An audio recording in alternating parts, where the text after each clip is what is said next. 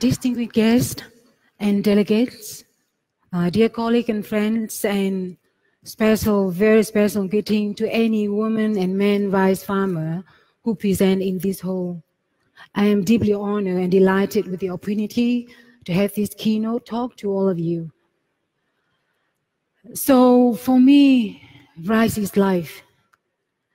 In my mother tongue, to eat rice means literally to eat. And this is true in so many different languages in Asia. In many countries, rice is used in special ceremony and in offering, in spiritual offering. When I learned to eat rice with chopstick, I was taught not to drop a single grain on the floor. Why so? Because my mother grand told me, rice is the pearl that the Mother Earth gives us. It is a sin to waste even single grains. You have to share the rice.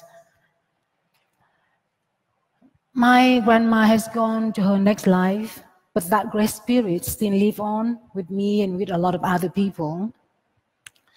And as I continue working on behalf of Oxfam on rice and working with the rice farming community, I can't agree anymore with my grandmother that rice is of paramount importance that we have to treasure. And rice is a very important crop on earth. As you already heard over the last 2 days of Congress, rice has larger social and environmental footprints on our planet than any crop. But I'm coming here today as Oxfam, and John has kindly introduced. And let me briefly introduce to you who we are at Oxfam. And can I have the next slide, please? It's quite relevant because today is one day for eliminating poverty. And Oxfam is a global organization that has been working to end the injustice for poverty for many years. Okay. 1 person in 3 of us in the world still live in poverty. And Oxfam is determined to change that divisions in the world. And we do so by mobilizing the power of peoples against poverty. And you can see on the map that where Oxfam work around the world, over 90 countries, and we are confederations of 20 different affiliates across the South and the North. And around the globe, Oxfam work to find practical, innovative ways for people to lift themselves out of poverty and to strive. We work to save life and help rebuild livelihood when crises strike on them. And Oxfam is an organization driven by missions. And our mission is to tackle the root causes of poverty and create lasting solutions. So with that mission in mind, Oxfam has long worked with farming community around the world, and particularly with the marginalized, the disadvantaged, the women and men live in remote areas. Over the last decades, through many of the organization partners, Oxfam had worked to improve the rice-based livelihood for smallholder men and women farmers in some 20 countries.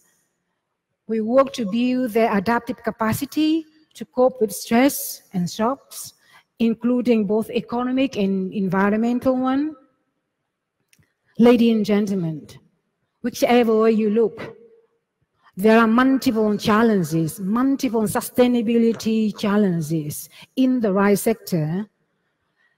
Over the last decades, over the last 2 days of the Congress, I've been listened carefully.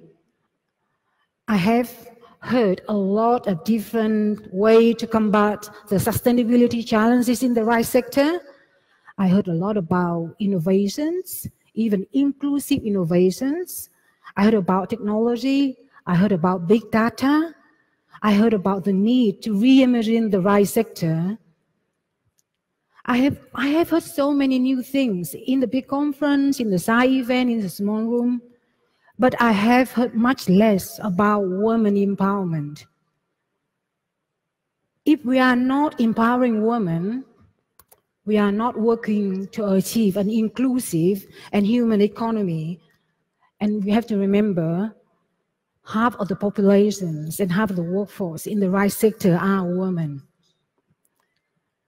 So yesterday, the CEO of the Olam, Ms. Sunny Verghese, called for reimagining the rice sector.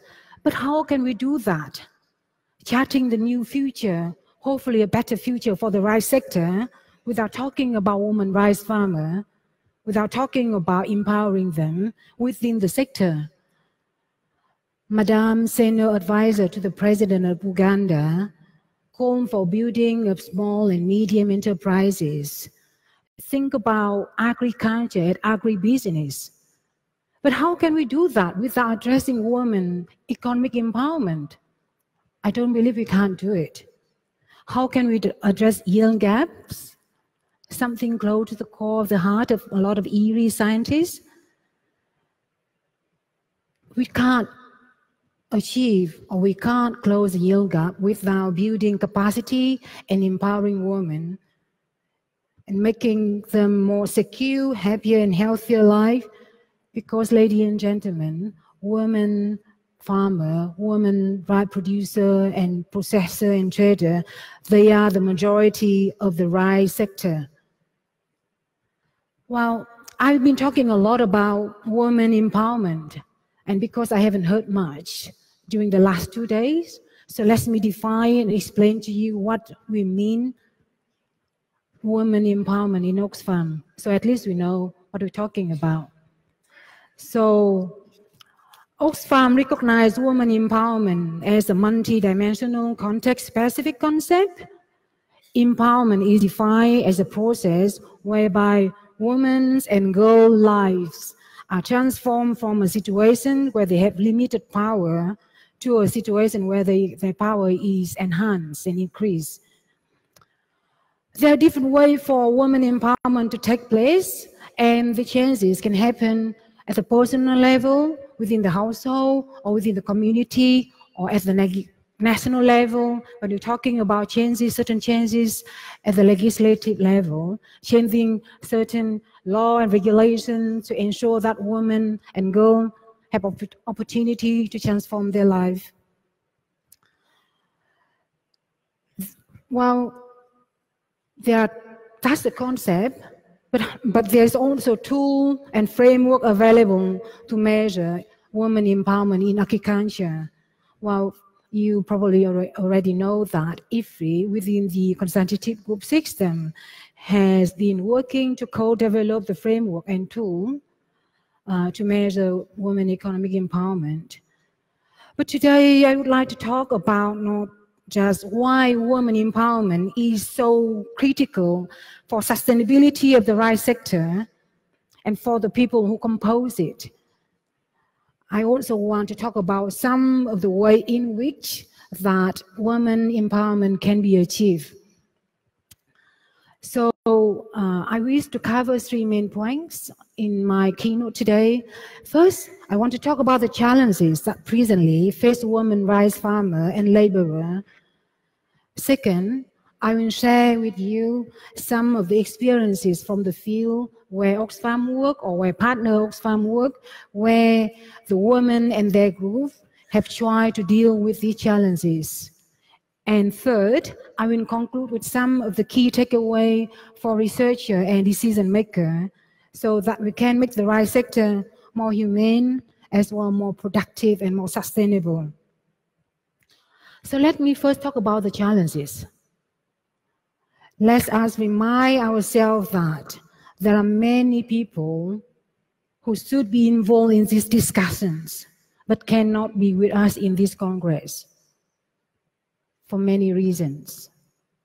Most of the people in the rice sector cannot afford to be here with us today.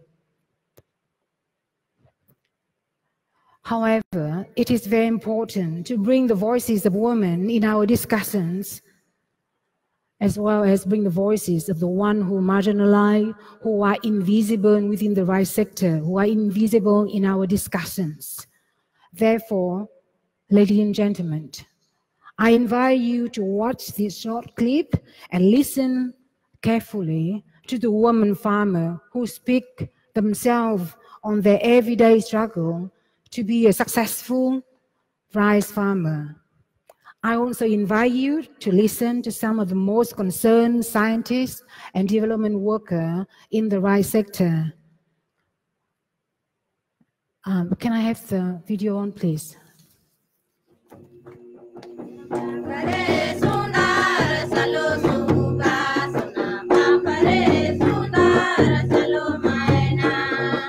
Hàng cài cả mới chép bằng thưa cả chép eo đi hang chép khen chépขาchépเอวมันก็เมื่อยแล้วไปเช้าหน้าเลยตื่นแต่เช้าเพื่อเจ้าสิไปนึ่งข้าวเฮ็ดอยู่เฮ็ดกินแล้วก็ออกไปคันมีลูกน้อยแห้งยากหลายบ่มีไผเอาลูกแห้งทุกข์อีก The contribution of women in agriculture is significant, but it is not recognized because the harvest and the sales, everything is done by men, so it is visible. But women are involved in this operation, so we have not recognized women's role in agriculture.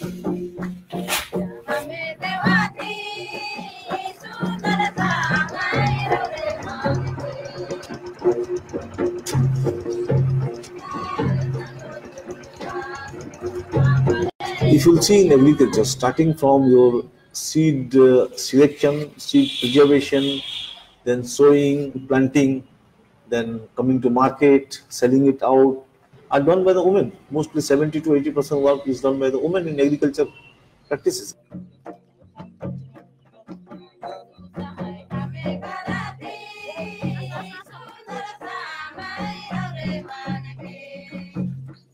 Rice is the only one crop where women work in a very wet environment, particularly in rainy season. That's the main rice season. So below their feet, they have mud, they have water, and from the top sometimes it's heavy rain also. So they are wet from above, from below. And they wear the wet cloth for the whole day.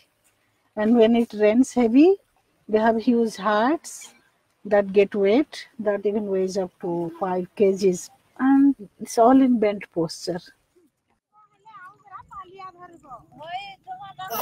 ก้มมันลบก้านะอันจิบเอวเนาะส่วนหลายนะแล้วก็ว่าขออนุญาตนำเด้ออันนี้นะอันตีนที่ว่าถือน้ำกัดหลายเนาะคือตีนในอย่างก็หัวเล็บมันเสียนะตัวนั้นเนาะจะถือว่าเพราะว่าเฮาก็ยาวนานกับอันการที่ว่าเฮาเฮ็ด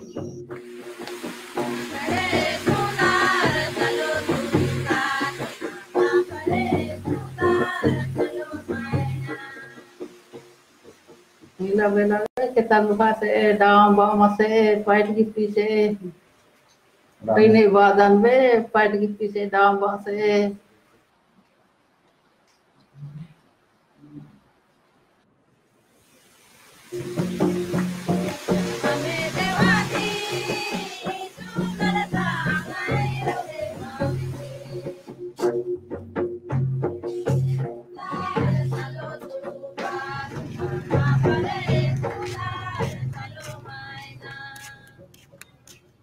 Đây giờ anh phản hồi không cho việc bạc thiệt vì hay phải hay bị sụt sạch đáy là gì đó. Chấm đằng hay biết chẳng cho công an tới. Ông xây cạn mấy nó còn cạn đôi thà lịch bảy, lịch bảy, bị sụt à phải chơi kỳ mi tao bị bảy vì là sụt là phải bảy chứ, lịch bảy. Hai quận lành tiết chiêm hòn.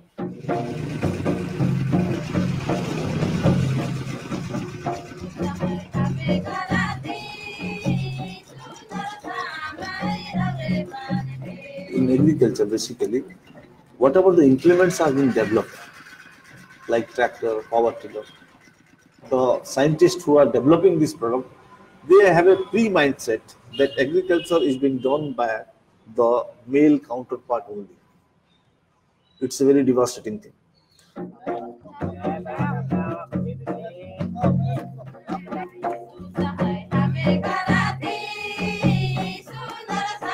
Vìว่าเมื่อกี้ก็มีแต่ผู้หญิงอยู่บ้านส่วนมาก เลี้ยงลูกแฟนก็ไปทำงานนอกบ้านรับจ้างทั่วไปบางคนเขาก็ไปนอก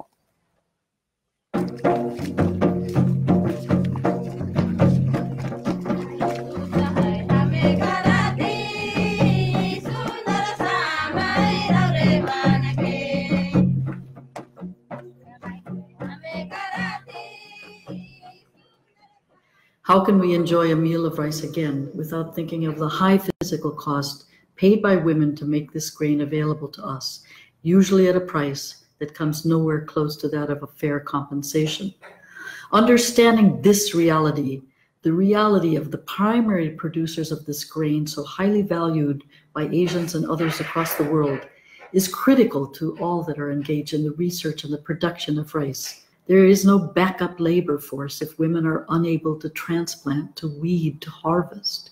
The second risk is that of missed opportunities to learn ways to better adapt to climate changes. Researchers who are not listening to women rice farmers miss out on learning of innovations that could help them identify and improve on ways to adapt to climate changes. It is my fervent hope that this video opens up your eyes, as it has mine, to see and to respond to the reality of women rice farmers, to come up with solutions so that the age-old practice of rice farming becomes one that is sustained by consumers and supply chains that value the knowledge and the labor of women with respect for their health and wellness.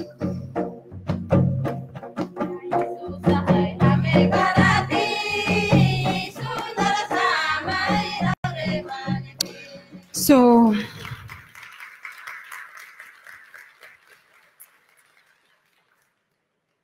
you've seen the video, you've seen how hard the woman farmer working and suffering.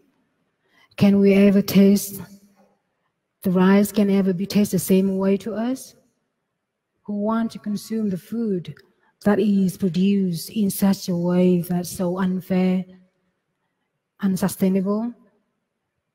The lives of the rice woman farmer doesn't have to be so miserable, so difficult, so burdensome.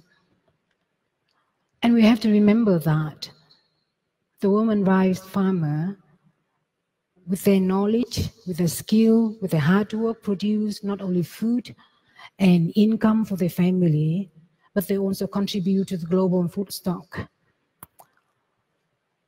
But the current research and development strategy tend to focus on improving rice productivity through new seed and new agrochemical inputs. This production strategy take it for granted that there is always available of low-paid or unpaid female labor. New inputs and technologies, as you have seen in the video as well, are introduced all the time with little or very little or no consideration at all about the impact that they may have on women's time, effort, on their health, and also on their well-being. The benefits and costs of rice productions go well beyond farm and household level. This is a reality that Oxfam is increasingly aware, concerned with, and trying to work and address that. So Oxfam commissioned a research. Many others have also seen that the rice sector is changing fast in Asia and Africa. And I have been told by some of the delegates over the last 2 days that the situation in Latin America is also changing quite fast. However, small-scale farmers, and especially the women, are hardly benefit from these changes. There are widening inequality and structural problems for women in the rice sector that are invisible in the society, invisible in research, invisible in policy. A lot of the problem at the farm level could be addressed or readdressed, as you've seen and heard in various sessions over the last 2 days of Congress. But there still remain very, very great constraints and inequality to be tackled, to be combated. Let's be reminded once again how large it is the role for the woman plays in rice farming in all the countries in Asia. But we should keep in mind that 90% of the world rice is produced and consumed in Asia. So in Indonesia, we have more than 70% of labor in upland rice productions is provided by women. In Bangladesh, similar situations, women contribute over 45% of the labor force. And all across Asia, much of their work often go unrecognized or not adequately paid, leaving women struggling to feed their family and struggling to gain a degree of economic independence. In Pakistan, in 2017, Oxfam research found out that more than 8 out of 10 women workers and farmers growing rice were severely food insecure. Ladies and gentlemen, this was at the same time. These poor, hungry women produce food for others. Oxfam also commissioned another research which show there are unacceptable exploitative relations within the value chains. We know that farmers can receive for the paddy they produce only around 10% or even less of the price that consumers are paying in the market for the rice they produce. That leaves many of the producers with income significantly below the poverty line. There's also the issues around and we also need to take into account the issue of feminization of agriculture and the graying of agriculture. These are another layer of burden and challenge to the sustainability of the rice sector.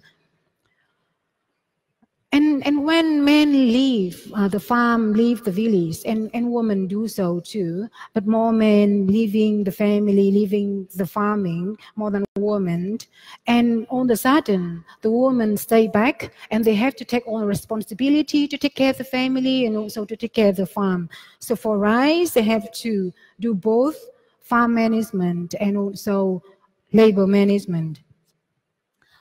In the opening days, the president of IFAD talked that we need to ensure nutrition security and to avoid heat and hunger. It's the result of the various kind of malnutritions. In many farms I have visited in my work with Oxfam, I see that farmers, they produce a lot of different kinds of things. They not only grow rice, they also grow vegetables, spices, fruits. I mean, if these people are forced to move out of their farm and move to the city, there's very likely that they are going to suffer from lack of fresh and diversified source of nutrition. In the last 2 days, we also, or at least I have heard repeatedly that climate change is making rice farming even more complicated and challenging. So poor women have fewer assets like land, economic capital, social network, which means they are less able to adapt when natural disasters happen, which are increasingly happen these days. And also women tend to be more, all these crises tend to be more devastating for women and their children and elderly dependent compared to male. So I talk about challenges already, ladies and gentlemen. I think you also want to hear about, okay, what are the solutions? What can we share you the experience from the field so at least you can address some of the challenges? The thing is that the experience in the field, in the work that we and the partner organizations are doing, show that if we expect further progress in the rice productivity, in sustainability, it will not be achieved without enabling women to play a larger and more effective roles. In reality, women have already been playing such roles.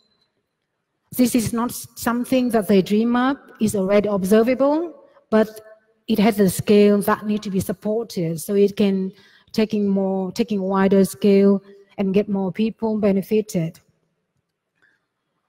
For Oxfam, women are our agent of change. Experience so that once we change the agencies, once the human and social capital is established, women in their group can lead the way in solving the problem in many kinds. It's either agroeconomic problem, it's economic problem, it's processing, storing, marketing, or utilizing rice. Let me share with you some experience from some of the innovative effort in this regard that Oxfam has been involved with. First, I'd like to talk more about building women agencies through mobilizing resources and creating channels for communications and for collective actions. It's come to the reality that rice production requires individual planting, effort, and labor. So when we're mobilizing the resources, it's really we really build on the capacity of the woman. And any innovations need to be introduced in the existing network and practices with corporations, among other persons, who are changing the method of production using new input, modifying schedule, and so forth. So one of our successful experience in the model of the program called Saving for Change, well, it's not really related to rice. It has some relevance to rice, but it's about building the women agencies. And we have this Saving for Change model in Cambodia, Senegal, and Mali. This is not like any conventional community finance scheme that you normally heard about. We don't, Oxfam doesn't interject any external funds. The women save their own money, and by doing so, they build up their financing capital. So in 2003, the women, the poor, and the resource-constrained women in the saving group in Cambodia have mobilized over $3.5 million US. In Mali, more than 700,000 women are organized in saving group. So we have seen from many evaluations that women can build up and use their own financial capital. They gain a lot of power within the household and community, and also within the broader society. At the same time, they expand their livelihood options. Our experience also shows that rural women can mobilize and handle money for improving their agriculture and household conditions through more rapidly and effectively if these are part of a much larger organized effort. This group are involved in more than just financial transactions. They became channel for communications of new knowledge and for testing and in evaluating new ideas. Collective actions at the village level is very important for starting and for sustaining any improvements in technology, in introducing new method of crop management, procuring, sharing input, and ensuring efficient harvests and post-harvest activities. So now let me talk about another important dimensions of empowering women. We need to talk about how it related to making services and technological improvement. So there's a lot of stereotype that things mechanical are men domain and that woman domain is physical labor, and sometimes seen that just as men with skill. It has been interesting to observe that in many countries or regions, when mechanical means of transplanting, waiting, or harvesting been introduced, this task has become transferred to men, and this is a welcome news for a lot of women. However, women increasingly take more responsibility for rice farming, and this makes it all more important that the design of machines for planting, weeding, or harvesting need to be made more woman-centered. Actually, women should be the co-creator. For this, women need to be involved in the designs and testing of the machinery, and not just to do the final testing. They need to have things through and innovate the machines in a way that women needs and capability are met in the way that this new machinery will be able to benefit the woman as well. So there also been a presumption that extension services are technology are main domain, and only male can do extension services. But our work in Cambodia show a different experience and challenge these assumptions. We have women-led agricultural service team in Cambodia. Since 2015, Oxfam and partner organization in Cambodia have piloting, working with these land-lease women and land poor women and gather them in group. They learn certain technique and they gather themselves, turn themselves in micro enterprises, offer the whole package of farming, rice farming to their counterpart, to their neighbor, to the villager next door, and they use mobile phone as a way of connecting with others and actually earn money from it. And right now, this team has expanded their services to improve also vegetable, cropping, animal husbandry, and aquaculture. Since we are in the Rice Congress, I would like to stress that it's very important to remember the farmer needs better farming system, not just better cropping system. And there are many synergies that can be achieved by making concurrent improvement in their farming operation beyond just rice production. We need to think outside the rice basket. And it's also economic decision, it's economic investment. Because women tend to be more active and effective, more effective in sharing and disseminating the new technologies. In the Oxfam work with the rice program in Vietnam, we did the test. You know, after training both women and men in farmer field school, we tracked them, and over the time, we found out that one female graduate can or tend to introduce the new technology between 5 to 7 other farmers. How about men? Anyone can give me a number? How many other farmers can they extend to? Or any guess? No guess. I guess you know. Only between 1 to 3.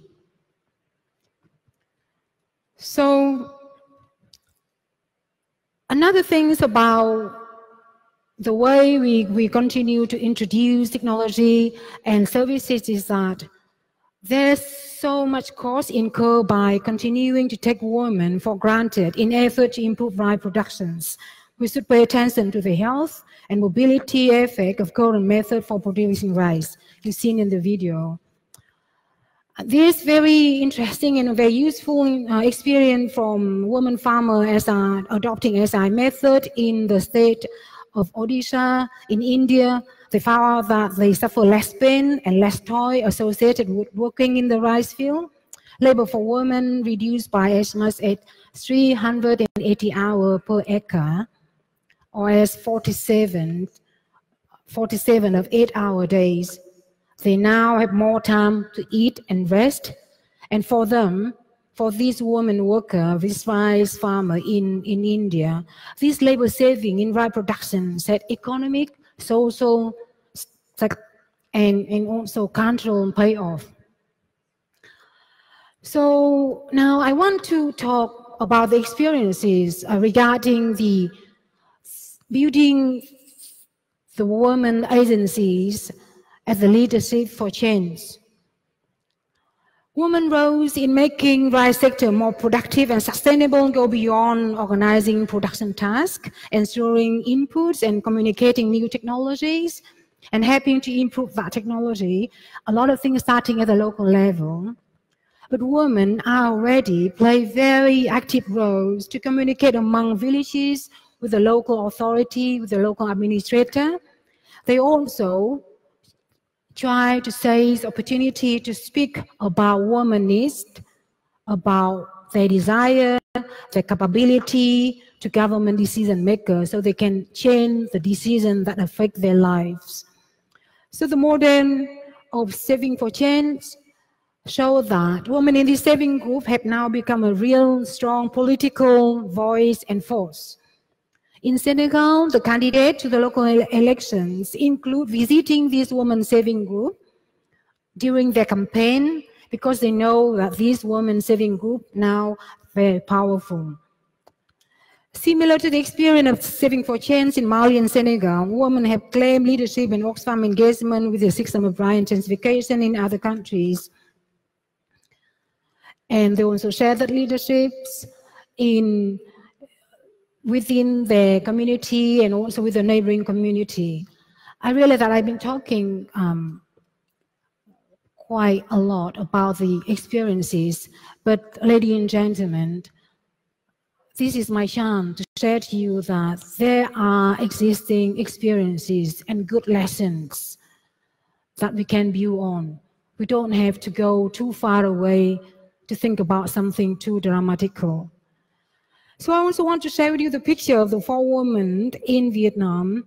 After they have started the SI method, they are so proud of it. They start using it as a way of encouraging other women farmers to start adopting, to start benefiting from it.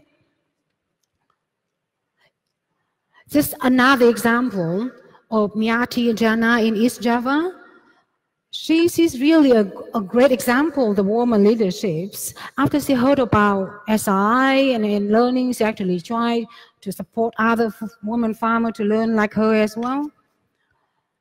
And she actually used her own resources to support them. We have another example of another great example from India, where she's become the parliament member of her local district. So, well, there are so many,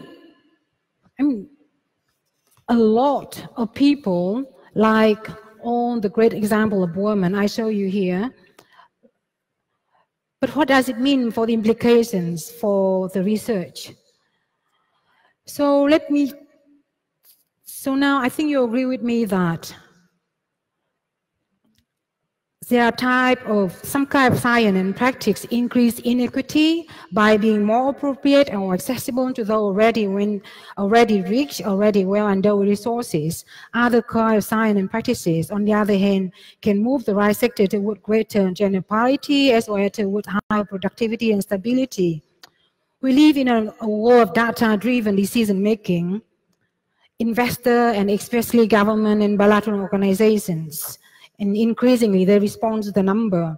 But there is little consistent and systematic investment in generating disaggregated data in agriculture.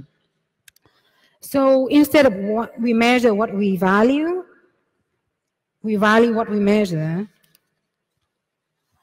There's understandable emphasis on measure empowerment in research because we can't measure this disaggregated data, we measure something else. So we keep on trapping in this virtuous cycle. So we need to break the cycle of measuring the wrong data. We cannot reimagine and beneficially transform the right sector without recognizing and valuing the people in it, both women and men who toil in the field. So while large-scale operations are growing, small-scale producers still play a very essential role for the decades to come, both as the primary group affected by the current chain and also as the key agent to have the war and tackle sustainability challenges. So we need the kind of science and practice that can move the right sector toward greater gender parity and greater productivity. Everybody needs to be part of solutions. Technology and science intended to improve rice production should be developed in a way that are supportive of women's health and well-being while raising productivity and correcting inequality.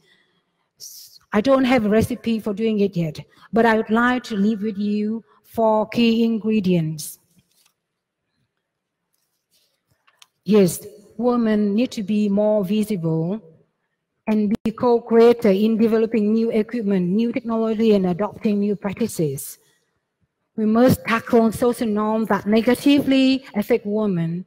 We need to fill the gaps in understanding of women's roles in rice supply system, looking specifically at women compensations, seeking to achieve equal pay for equal work, and lighten the burden of the unpaid work. The partnership with big data are the talk of the town these days. However, we need to stress that the big data will not necessarily result in technology that improve gender equity and that narrow the gender divide. There is need to include gender concern, addressing things like women time poverty, their land ownership, their access to mobile phone, especially as phones now are used as access point for data collections. At all levels, we need to combine effort in research, in development, academia, and governments to generate and use gender-relevant data so that we can create a robust and comprehensive database that can provide credible evidence and inform objective policy making and decision making.